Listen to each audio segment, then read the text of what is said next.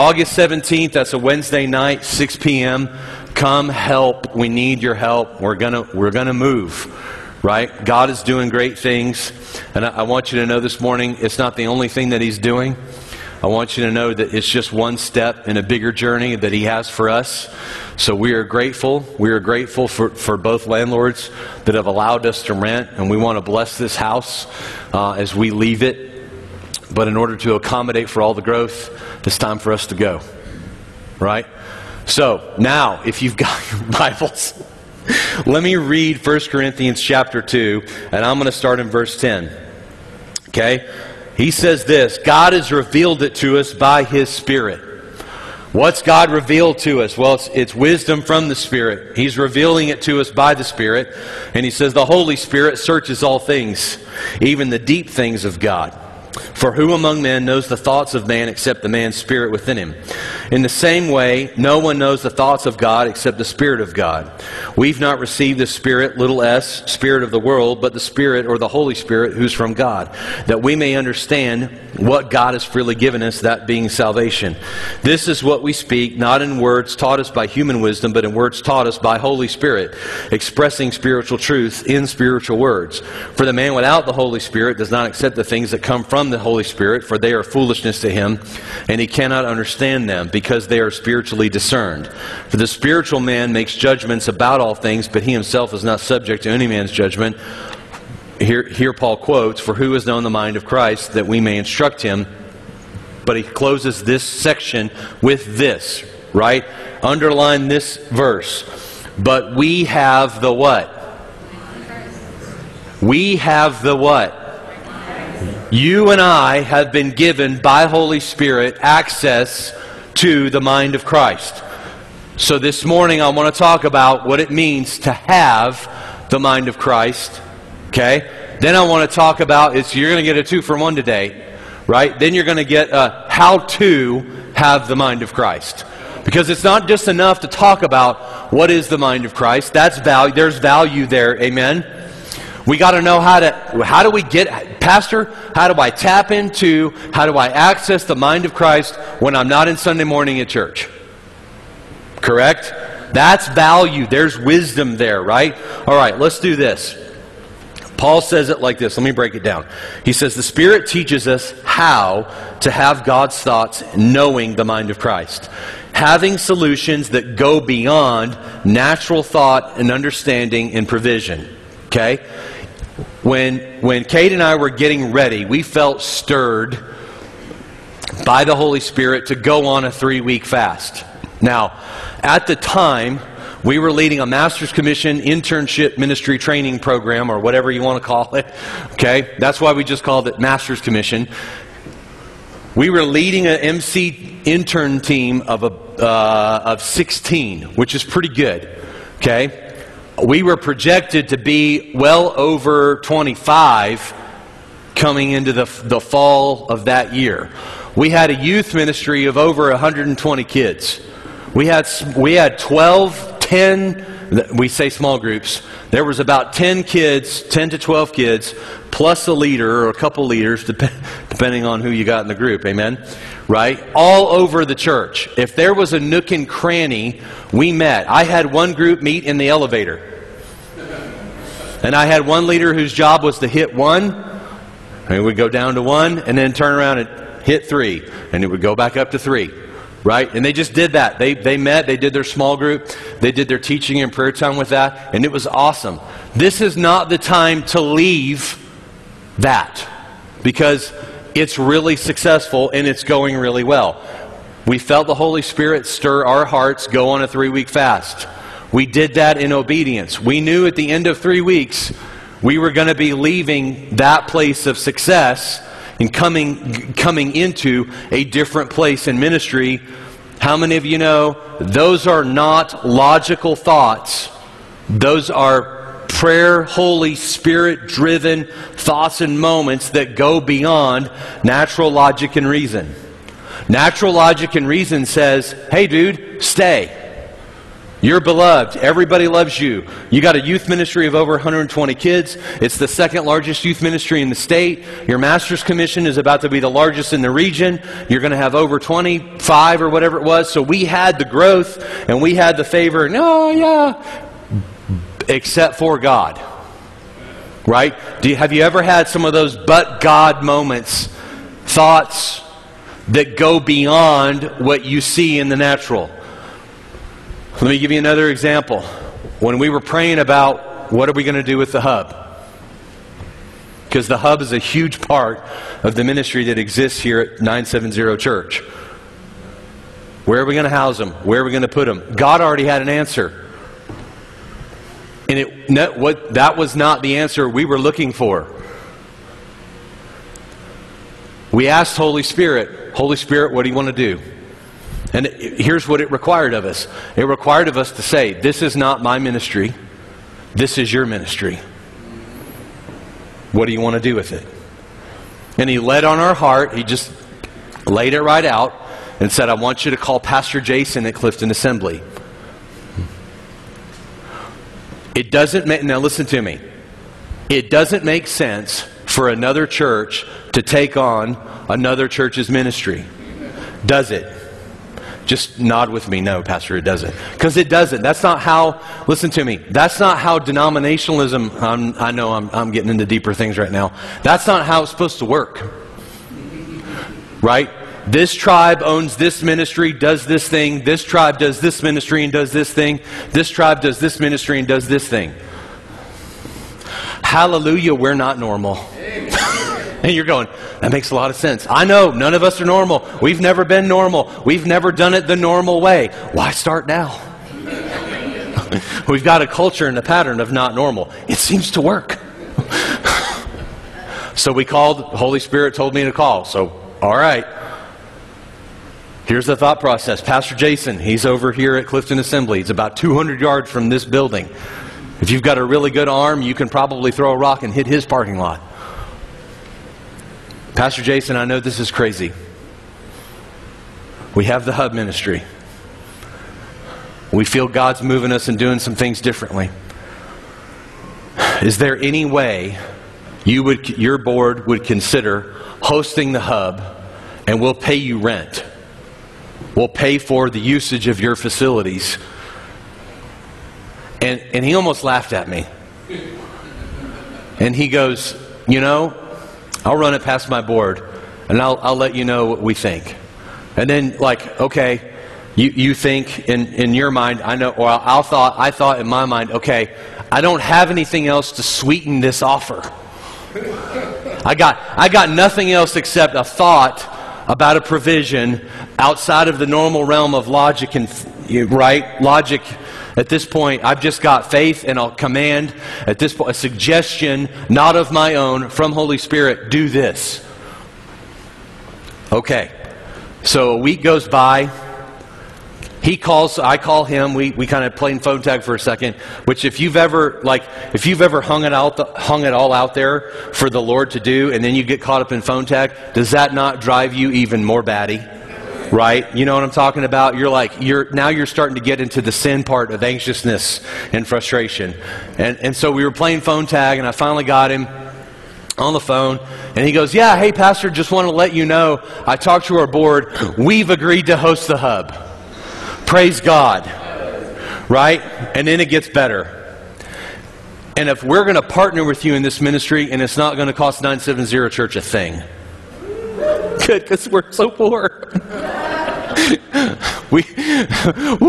Thank you, Lord. Lead, Holy Spirit, lead. And then he showed us where we were going to be. And they've opened up the first floor to the kids at the hub, and what that means is this.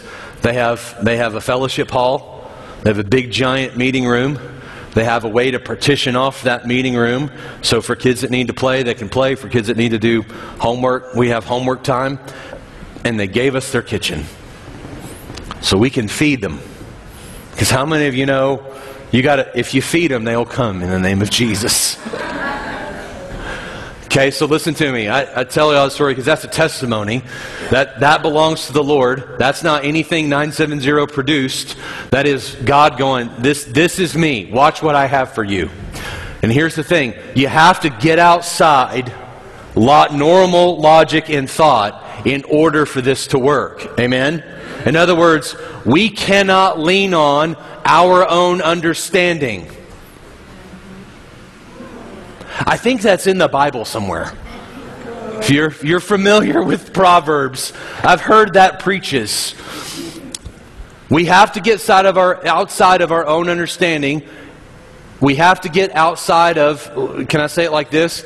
We have to get outside of ourselves. You have to. If you're going to follow Holy Spirit, in other words like this, you're going to follow God, it's going to not look like what you want it to look like. And we have to be okay with that. Because if you knew what it looked like and you knew what the next step was, it wouldn't be called faith anymore. A big moment this week was this. Lord, forgive us for where we've ever postured our hearts and our thoughts to ever not need you.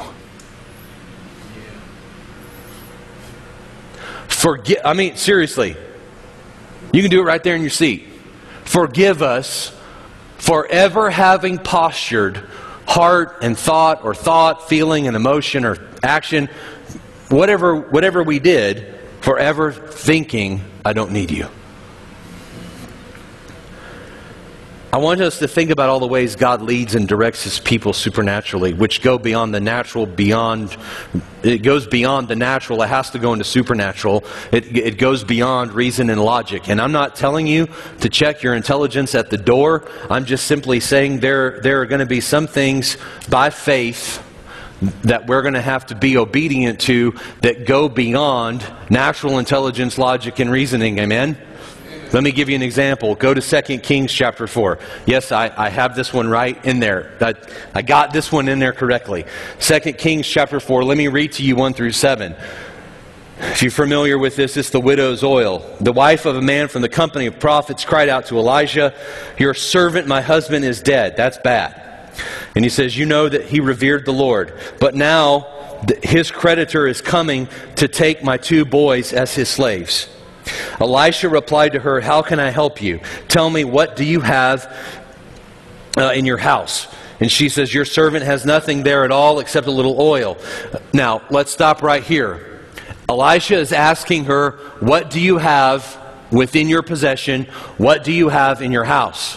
And she goes, "I have nothing except I have a little oil." Okay? Now, in those days, she could sell the oil, pay off the creditors. Okay, and we're going to watch God do that, just not in the same way, right? She doesn't have enough oil to sell. She's got a little bit of oil.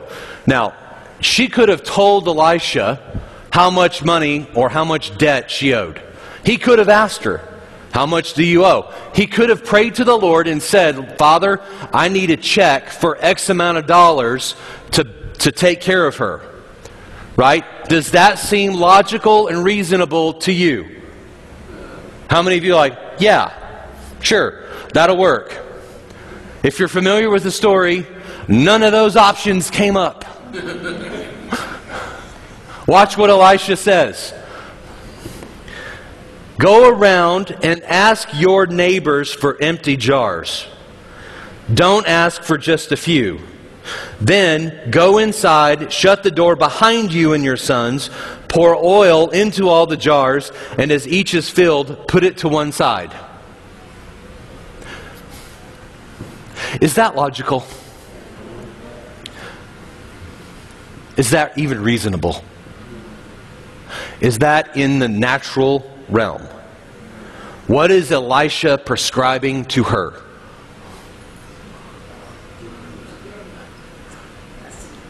Some of you said it. Now, if you got it, say it out loud so everybody else can get it with you. What is that? The abundance. It's a provision. Elisha taps into the mind of Christ. And now we have a provision produced supernaturally. Who gets the glory? God. not Elisha. Here's what I love about this. If we want to access the mind of Christ, we have to come, and this is not in the notes, this is like Holy Spirit doing things right now.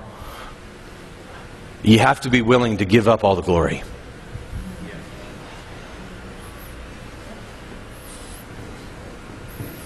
It has to be said publicly. John did not think of the hub ministry going to Clifton Assembly. I didn't think of that. I more brought worry and fear to the Lord. Don't get holy now. Come on.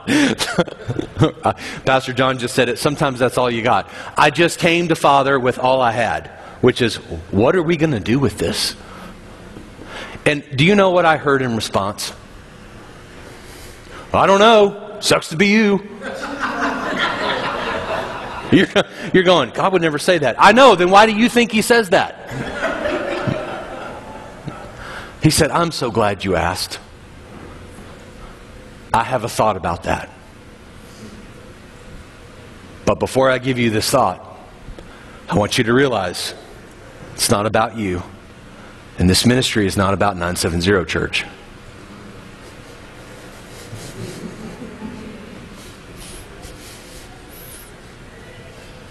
Okay, Lord, you're right. It's not about 970 Church. Sometimes God will give you things, and He'll give birth, use you to give birth to things that are bigger than you.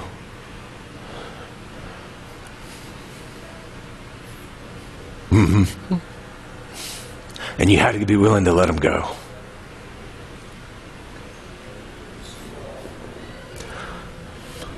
Unless a seed falls to the ground and dies, it cannot produce a harvest 30, 60, and 100-fold.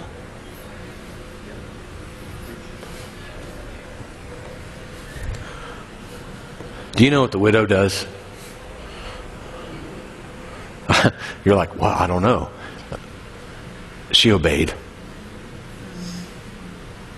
She took that mind of Christ, crazy, outside the realm of normal, logic, and reasonable, and went, okay. She bothered all of her neighbors for every jar she could muster. And I often picture she had her sons help her do it.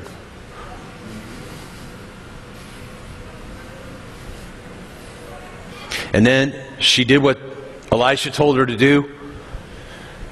She shut the door, because not every supernatural, prophetic provision is to be publicized. There are some things God just wants to give you and trust you with until the time is right.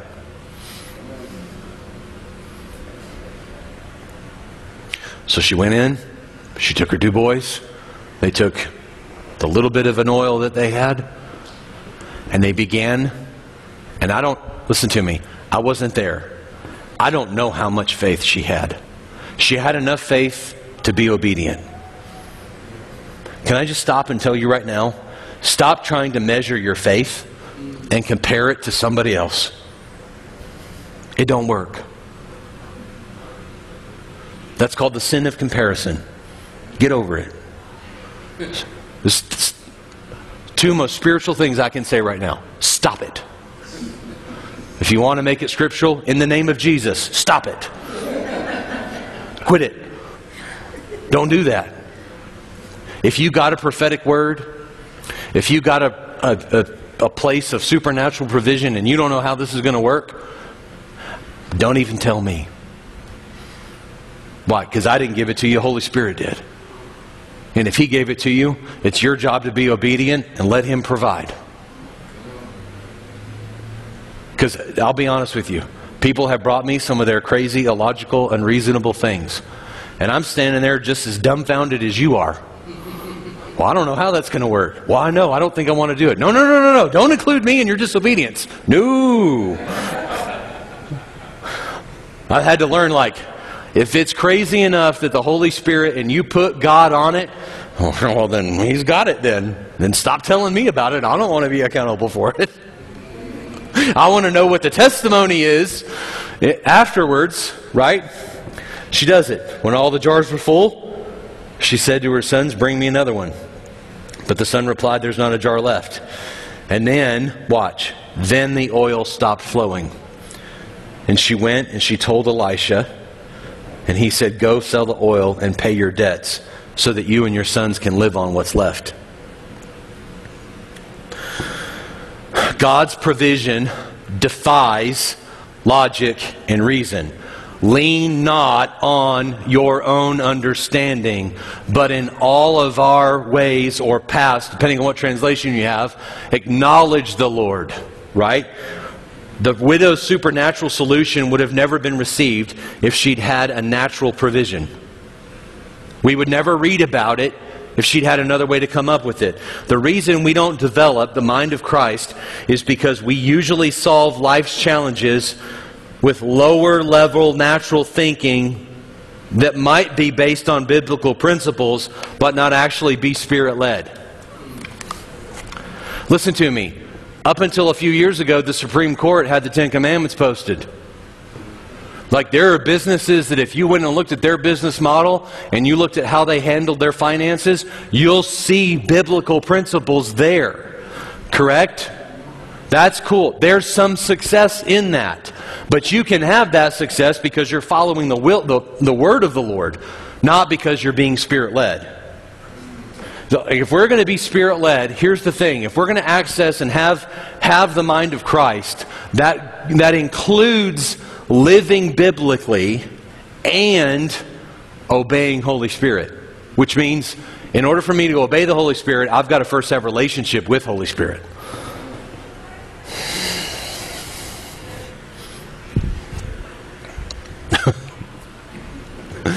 Oh.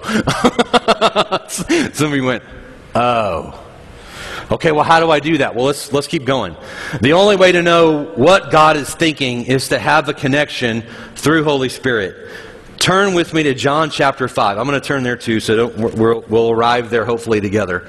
John, if you were with me in 1st, 2nd Kings, you're going to take a big right. Go to John, the book of John, Gospel of John. I'm in Luke. Keep going. How many of you are singing the song to yourself right now? How many of you even know what song I'm talking about? They're back in the ancient days of Sunday school. You remember Sunday school? They used to sing a song that taught us the books of the Bible. Matthew, Mark, Luke, and John, Acts and Romans and Corinthians. I'm going to stop there. I got enough of an earwig now. You're going for it. John chapter 5, verse 19. John chapter 5, 19. Jesus gave them this answer. I tell you the truth, the Son can do nothing by Himself. He can only do what He sees His Father doing, because whatever the Father does, the Son does also. Verse 20, for the Father loves the Son and shows Him all He does. Yes, to your amazement, He will show Him even greater things than these. Ah! And you've been given the mind of Christ.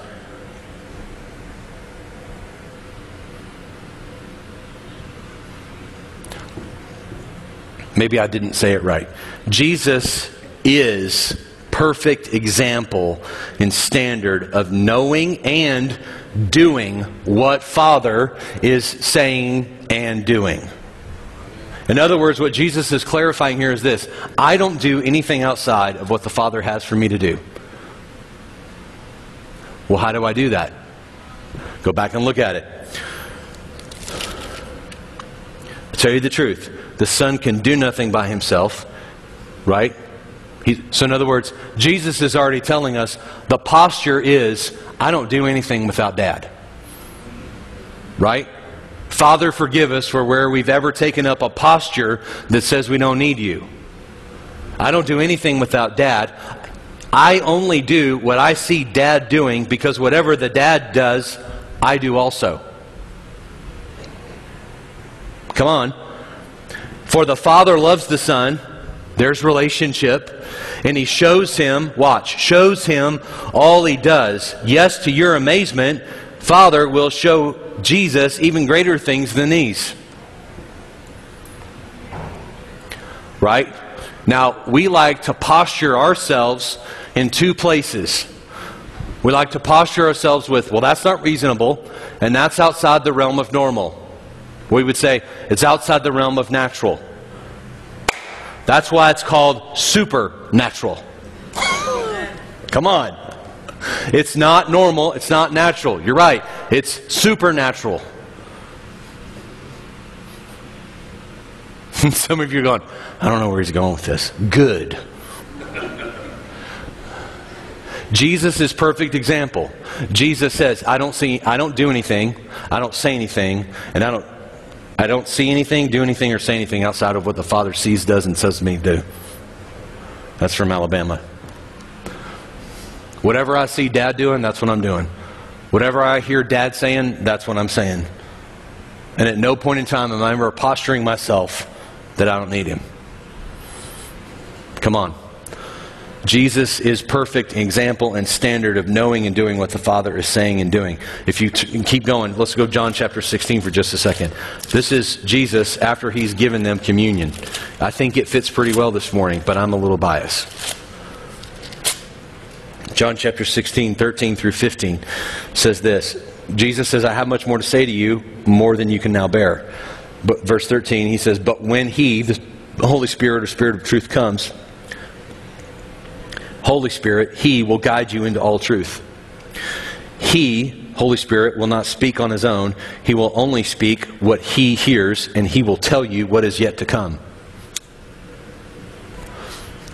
This is a phenomenal thought for a lot of believers. Holy Spirit, one part of the triune perichoresis pretzel, right, wants to communicate with you, making it a four-hold pretzel. He wants to include you in the plan God has for you to accomplish in Him. How many of you want to be the fourth wheel? You're going, wait a minute. You want to be the fourth hole in the pretzel. It's a 3-leaf clover, and when you and I got saved, it miraculously and spiritually becomes a 4-leaf clover, and you're the fourth leaf. And the other 3 leaves are in perfect union, edifying, submitting to one another, and the Lord says, and now you're the fourth part. We went from a 3-wheeler to a 4-wheeler. I don't know how many other ways I can communicate this to you this morning.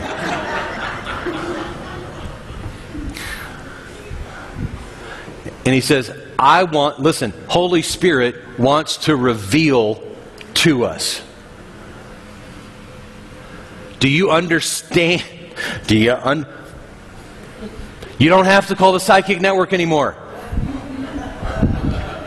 You don't have to read the tea leaves anymore. You could just drink the tea, right? You don't have to call some supernatural, spiritually person that you need on speed dial. What do?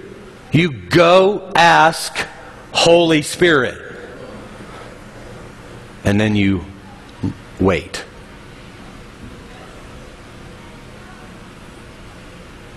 You had me till there, Pastor. You mean I got to wait on God? Listen. This church has been waiting for 5 years. I will tell you, when we first moved into this building, we were grateful to have this building. Because we unceremoniously were booted from the previous one. I'm just glad we didn't go 3 for 3. Amen. We got booted from the first one too. Another story for another time. It was always moving in here with less than a year on the docket. And God had other plans. For 5 years, we have sat here and we have sought God's face. And we have come through a process where the most precious thing to this house is the presence of God. And we've seen miracles. There are too many to tell. We've seen miracles in the house. We've seen miracles outside the house. We've seen deaf ears opened. We've seen God recreate stuff.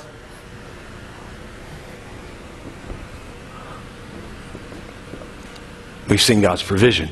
And guess what? It was all outside of normal. It was all outside of natural. It was all outside of logic. It was all outside of reason.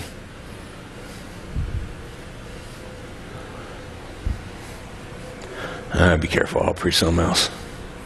Jesus says the Holy Spirit wants to tell us what's to come by taking what is His, by taking what is Holy Spirit's and making it known to us so that Holy Spirit gets the glory.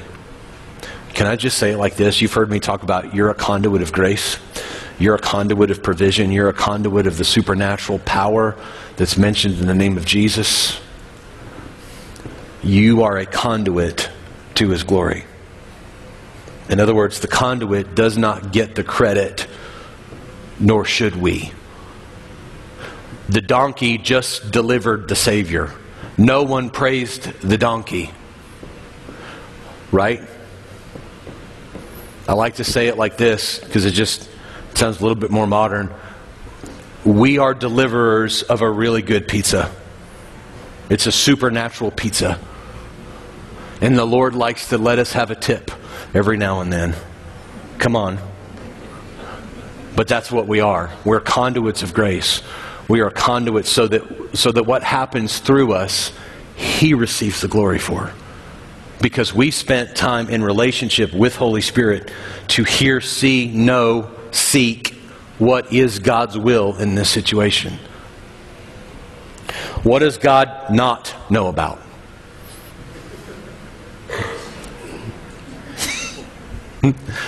He's omniscient. What does that mean? God is all-knowing.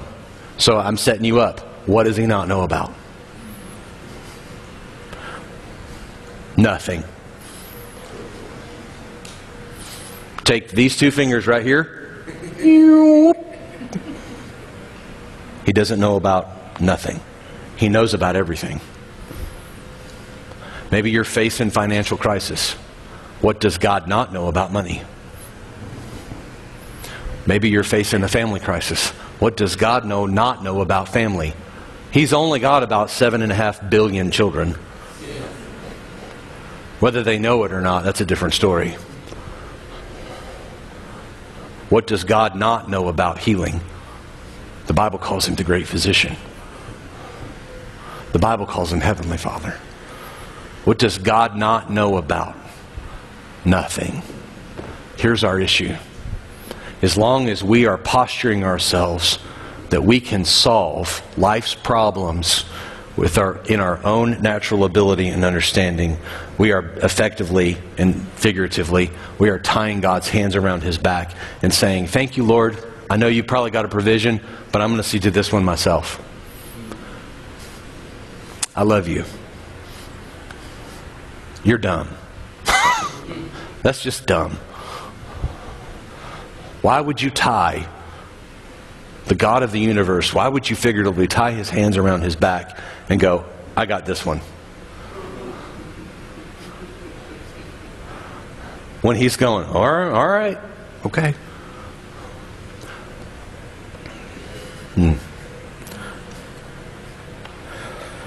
How about...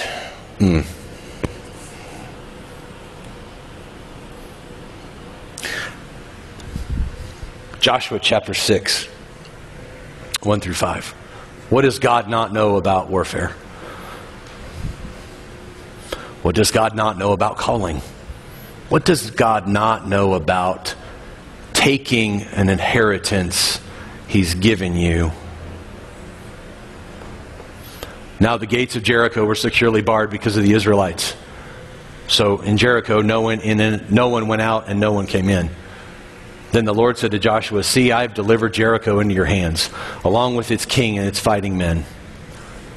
March around the city once with all the armed men. Do this for 6 days.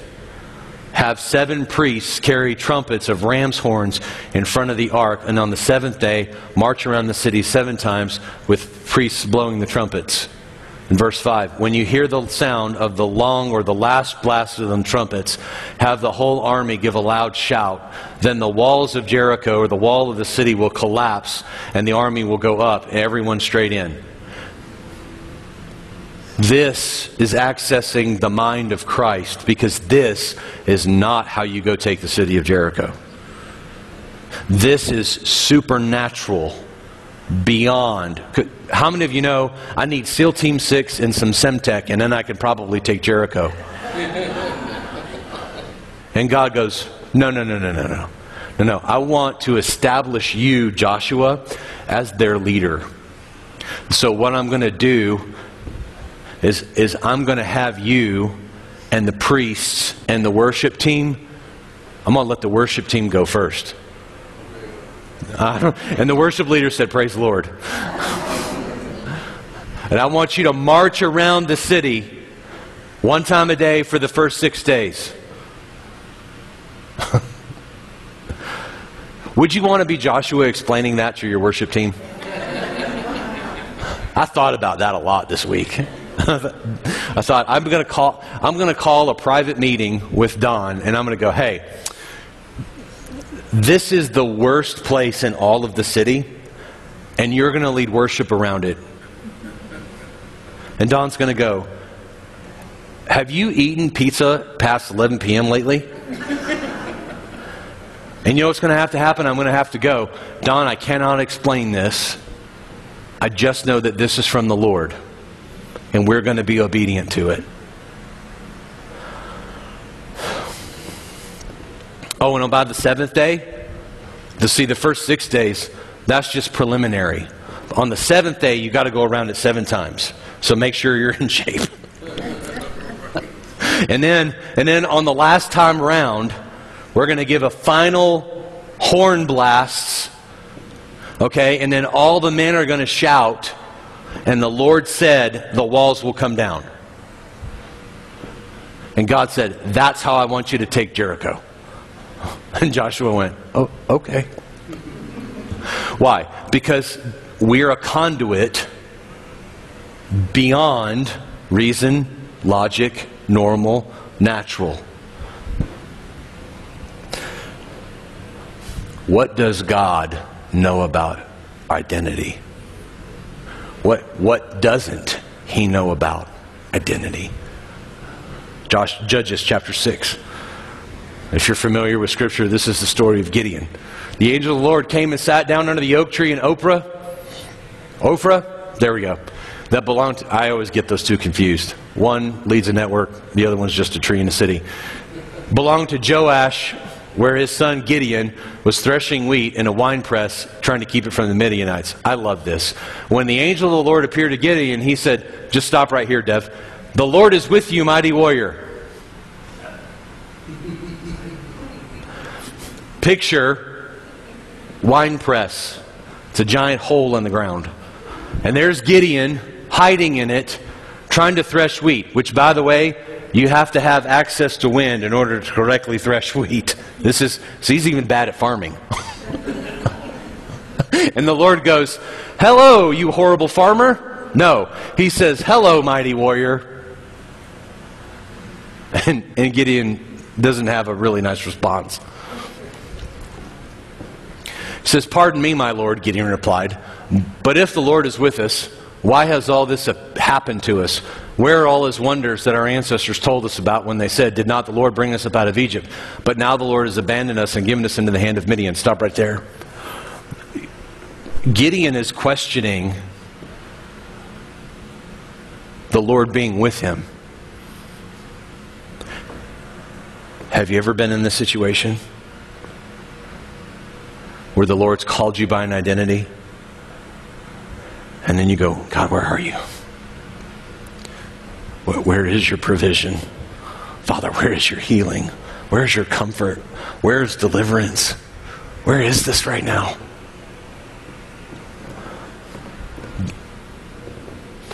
Gideon says, "Where are you, God?" And he says this. The Lord turned to him and said, "I want you to go in the strength that you have. And I want you to save Israel out of Midian's hands. Am I not sending you?" "Pardon me, my Lord," Gideon replied, "but how can I save Israel? For my clan is the weakest in Manasseh, and I'm the least in my family." And he says, "I will be with you, and you will strike down the Midianites and leave none alive." What does the Lord know about Gideon's identity? First off, you're not a very effective farmer. You're really bad at threshing wheat if you think that we do it in a cistern. Gideon is looking in that moment. He's the weakest in his family. His clan is the weakest in the tribe of Manasseh. And he says, "God, you got to have better selection." And the Lord goes, "No, I've called you a mighty warrior. And the thing that you're trying to do right now is just provide for you, and I've called you to provide for an entire nation. So I need you to get out of that wine press, kid. And you want to see what I did for the people of old? I'm going to do it through you." What doesn't he know about?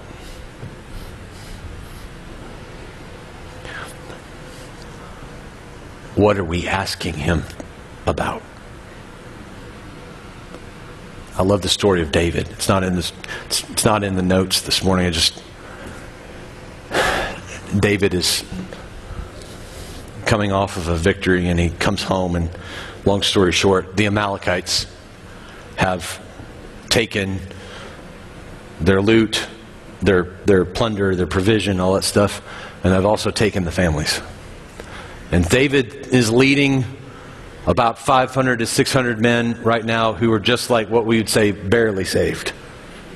Okay? And David takes the only thing he can at that point, which is an ephod, which is a garment of the high priest. He takes it and he goes up on a quiet place by himself, and he asks the Lord two really important questions.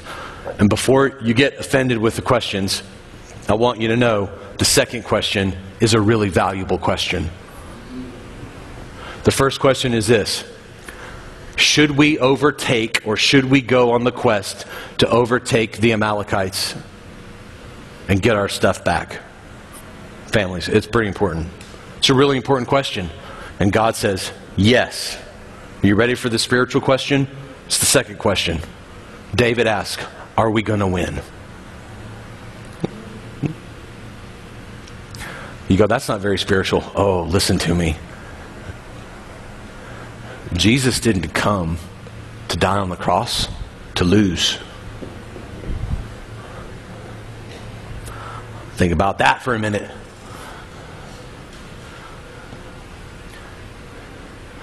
I believe he says about his children, you're the head and not the tail.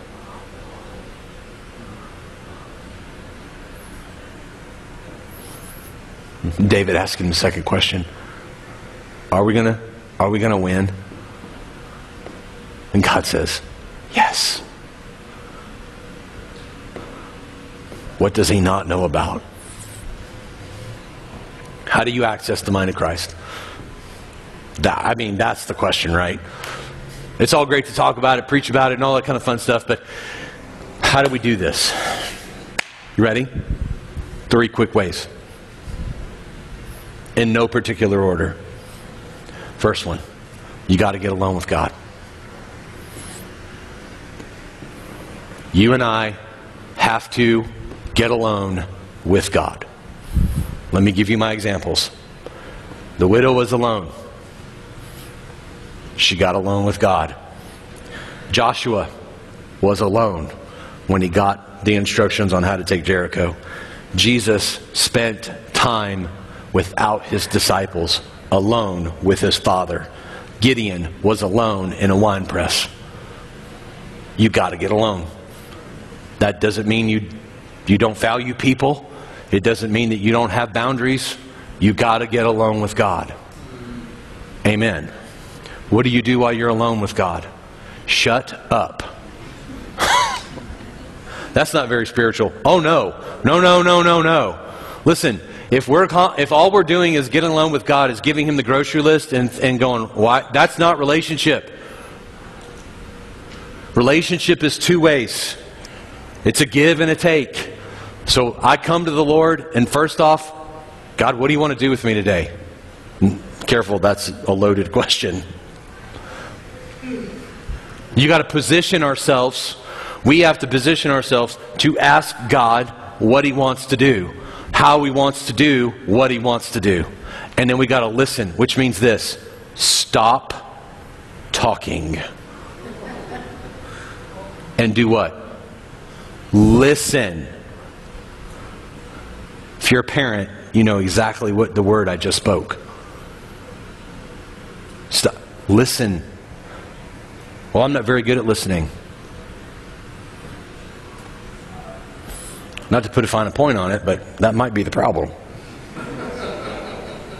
If I'm just going to God with the grocery list and I'm not taking the time to ask Him what He's doing and then listening for the answer, then I've postured myself in a place where really I don't care what I bring before the Lord. I'm just checking it off the relationship box and then thinking that's relationship. You know, that's not relationship. Now I'm going to get deep. That's prostitution. You're just coming to God with your needs and hoping He'll meet your needs and then getting mad at Him when He doesn't meet your needs. That's not relationship. Second thing, you got to get alone with God. You got to get real. We have to. Why? Because the Lord, God will not lead you from a false identity.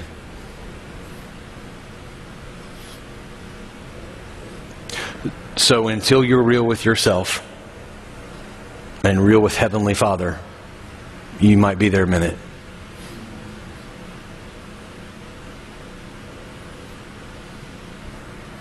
Come on. I got to be real. The widow's reality was, I have creditors who have come to take my children. Do you know what she didn't do? She straight up owned where she was. Said, this is the reality of the situation. And without a provision, I'm going to lose my future. My boys are gone. They're going to be sold into slavery, and I'm going to be sold into slavery with them. And once you became a slave in that culture and in that context and mindset, there was no reality of you being kept together as a family. You understand what I'm saying? Joshua's reality was this: Lord, if you're not with me and you don't give us, if you don't deliver Jericho to us, we will never take what you've given us. We will never inherit everything you had planned and intended for us to inherit.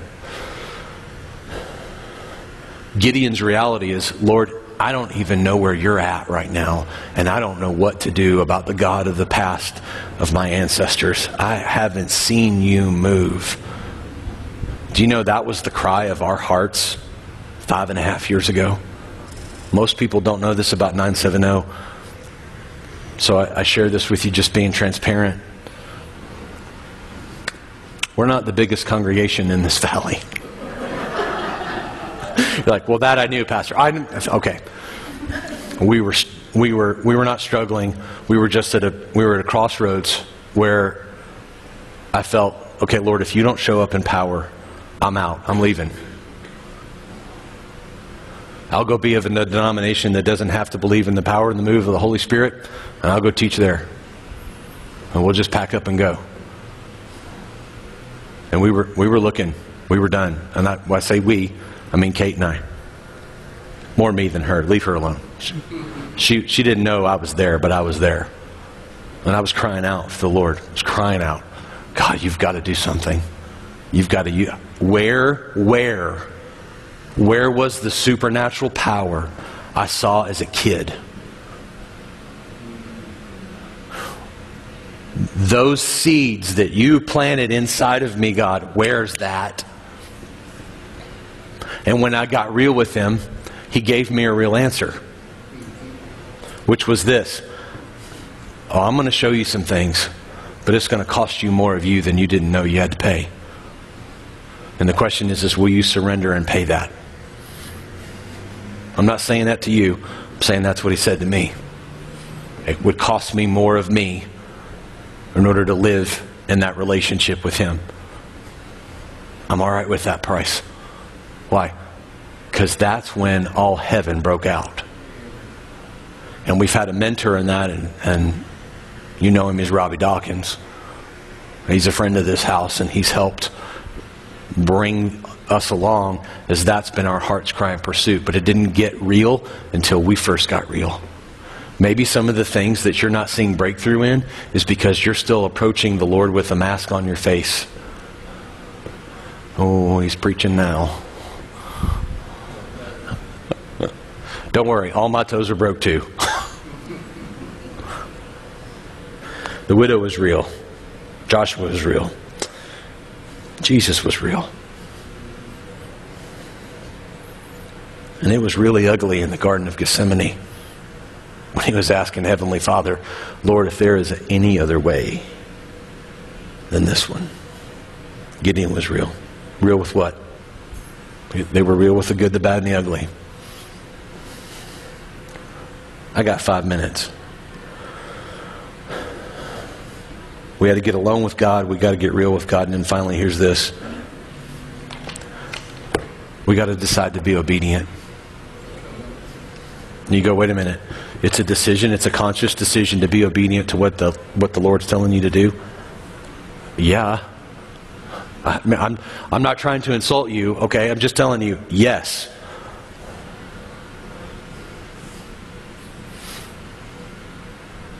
I'm not going to say this is in Scripture, but I'm going to suggest to you that maybe one of the reasons why you haven't heard from God is because if He gave you what He wanted you to do, you're now held accountable to not being obedient to it.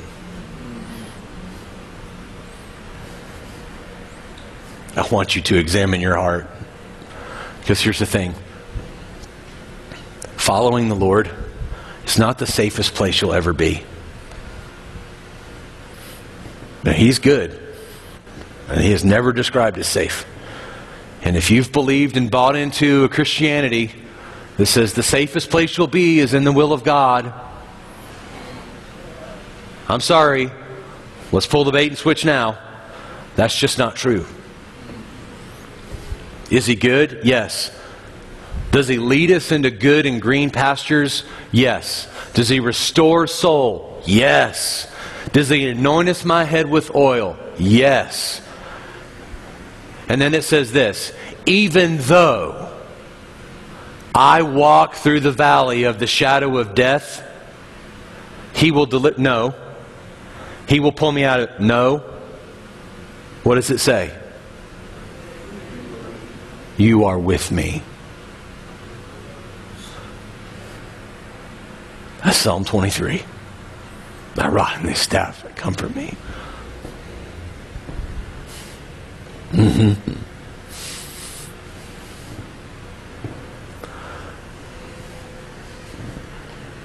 Let me close for like the third time.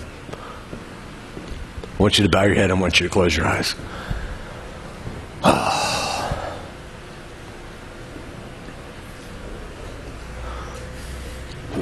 Jesus, You gave us access through a covenant You established at Calvary. To have the mind of Christ means I have to surrender me in order to take hold of You. I have to lay me down. I have to not lean on my own understanding.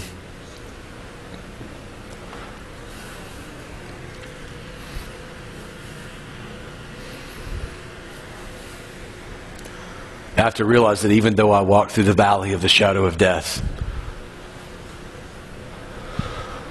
You are with me. It doesn't mean I don't walk through it. It means I'm not alone.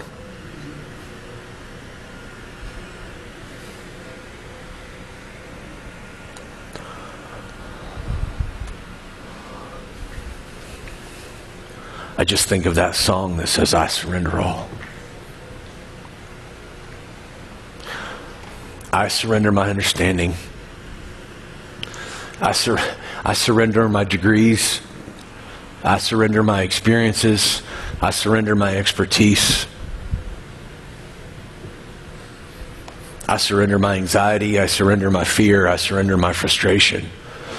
I surrender my right to know and understand and think everything is going to just magically work out to the way that I think it should work out. Because, Lord, you are with me.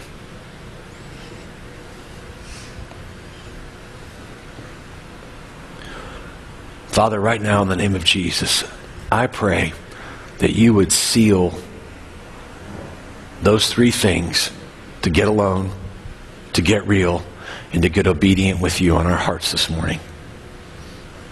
Lord, forgive us for where we haven't gotten alone. Forgive us for where we've been too busy. Forgive us for where we've had too much going on. Forgive us for ever having a posture and a mentality and a mindset that says, we've got it all figured out. God, I don't need you. Forgive us right now in the name of Jesus. We just bring that stuff to you right now. Father, forgive us for where we've not been real, for where we've been dealing with you from a false identity, for where we've been dealing with you from a fake mindset, for where we've been dealing with you, Lord, from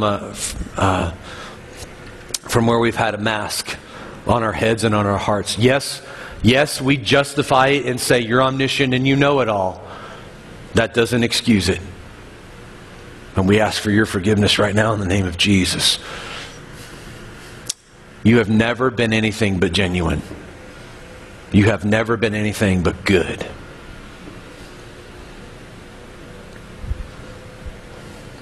Father, forgive us for when you've told us stuff, we haven't been obedient.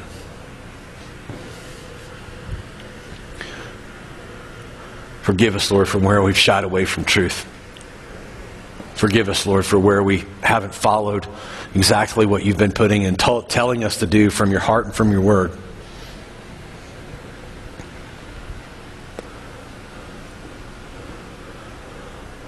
We declare this morning that our heart's desire is to operate Spirit-led, mind of Christ, obedient to the King of Kings and Lord of Lords, led by and submitted to Holy Spirit.